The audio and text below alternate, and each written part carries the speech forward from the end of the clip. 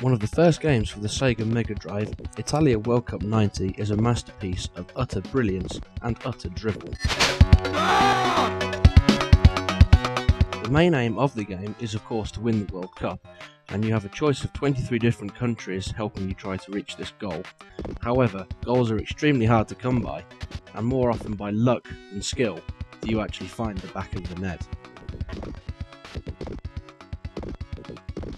The single player mode though is made completely obsolete by the inclusion of local 2-player versus mode. It's here where the game reaches the true heights of great multiplayer gaming. Goals go in from every angle and every distance conceivable, and games normally end up ridiculously high scoring affairs. If you can look past the threadbare graphics, you won't find a better multiplayer game that is still this endearing, which is why we've awarded it a very, very strong 9 out of 10.